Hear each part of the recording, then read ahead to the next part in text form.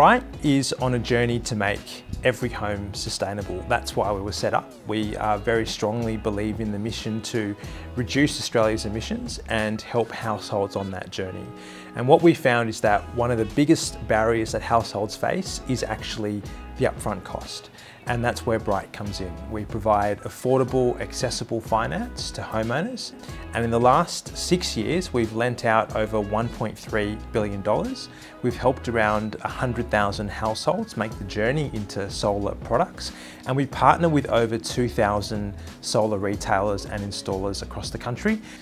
Well, I think at Brighte, we're in a really enviable position that our core business actually funds sustainability. You know, we fund good. We help households reduce their emissions. We help them take their first steps on that clean energy journey. And that's obviously something that we're very passionate about. And we're a for-purpose, purpose-driven company, and that attracts a lot of people to work for us. But in a way, that's external. That's what we do outside. And we're starting to consider, while we help decarbonise the planet in general, how do we also, as well as being green on the outside, think about being green on the inside too? And what's the impact of our own operations on our people, our planet, the communities in which we live? We've committed to firstly becoming carbon neutral. And at the start of this, we kind of thought that would be the end of the process, that was the outcome. But the more we've got into it, what we've realised is that becoming carbon neutral is actually only the first step, and the first step of that journey.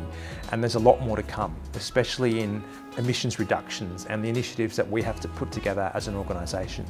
So we're currently working out what those are, and we're going to come up with a strategy and a plan in terms of what that zero carbon or net zero future at Brighte might look like. But we're also looking at the Climate Active Standard, which is a standard by Australian governments, endorsed by Australian governments, and thinking about how we can progress that journey going forward too. So giving more credibility, I think, to that standard or the carbon neutral pathway that we've taken, and using Climate Active in that way is pretty key. I think the other key thing in this space is definitely you want to be sure as an organisation that what you're putting out holds weight, and it can be verified and validated. And what Part Zero do is they actually do that verification and validation for you. So as an organisation, you get the comfort that you're not just putting numbers out that can be pressure tested or can be questioned or challenged, that the numbers you're putting out are robust, that they're rigorous, and they have been checked. And for an organisation that's in this space, I think it's really important that you don't get caught out greenwashing or being part of that kind of area, because that can be quite damaging to reputation. So for us, having Part Zero there, testing, analysing and making sure that the results we're putting out are correct, I think gave us a lot of confidence in the process as well.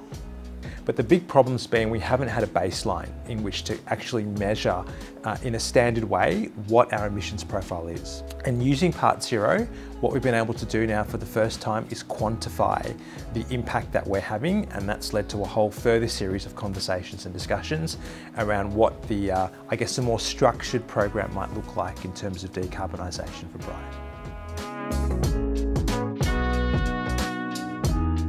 It was really important that we got advice to help us go in the right direction, but also have a sense of being forward-looking and modern, using technology and collaboration, because we're also a born digital business. So I think the three key things that we like about Part Zero have been the ease of use, the partnership model, and also the collaboration. And what that means for us, firstly, is the partnership model has meant that we've always had a person to guide us on the journey. And when you first start going into this space as someone who's new to sustainability, it can be very daunting and it can be very confusing. And there are so many different terms and different schemes and different standards out there. So it's hard sometimes to know where to turn. So the first thing Part Zero provided us was really strong advice and guidance at every step of the journey. The second piece is around the platform, and this was quite interesting for us because it meant that there was a central repository of all the information that we collected. It meant that people could actually access that throughout the organisation when they needed to, and it encouraged transparency amongst our team and also collaboration amongst our team as well. And it made us, I guess, being a digital company and a cloud company using that software, we're very comfortable with that kind of way of working. So that was a real benefit. But what we actually found going through the process is that becoming carbon neutral is not a linear exercise. You don't just start and keep going. And there were times when, for weeks on end, we were quite comfortable going along, but then suddenly we'd have 4 or 5 key questions that we needed to get answered. And at that moment, we could press the button and phone a friend at Part Zero and organise that consultation. And so that was really useful to us during the process to make sure that no matter how far we went along, at different stages, we always had access to the expertise from Part Zero and to get those questions answered.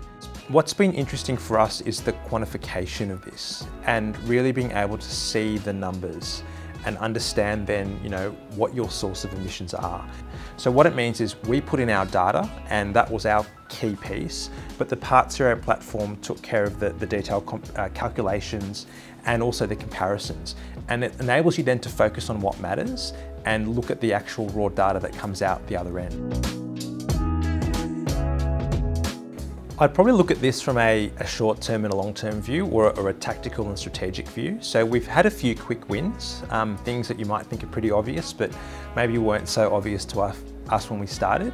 So one of the first things we've done is switch to a green energy provider. Our office now has better end of journey facilities to encourage people to bike to work or to take alternative forms of transport. We've looked at how we source seasonal produce in our office, and we've moved to a much more sustainable merchandising system. And all those, I think, are the quick and easy wins that you can put in place. But what we've also done is set up a green working group internally, because we think it's important that rather than have these initiatives be imposed top down, we actually engage our staff in this journey with us and let them present ideas to us that they think have merit. But what's definitely come out to us in the numbers has been when you look at the emissions profile that you generate from the Part Zero platform, you start to then ask the next logical question, which is, well, what's the source of all these emissions? And you start to look into your Scope 3 emissions, which are outside your organisation. And that leads you then to have some really interesting conversations with your suppliers. People that you provide you with legal services or marketing services or advertising. And you kind of ask them, well, how far are you along in your climate journey? Have you considered providing carbon neutral services to us as well? Because that affects our emissions profile. So I think this is starting to uncover and generate conversations that we're moving up the value chain with some of our suppliers, which are very rich conversations and very deep conversations in how do we actually reduce emissions as an ecosystem rather than just as one single organisation. And I think those conversations have a long way to go, but that's really where some of the benefit, I think, in the long term will start to be felt. I think there's a lot of expectation as well from our staff that Brighte's also a leader in this space, and we not just talk the talk, but we walk the walk as well. And although we're helping the overall emissions profile externally in our core business, also thinking internally more creatively about what that might mean for emissions reduction inside Brighte.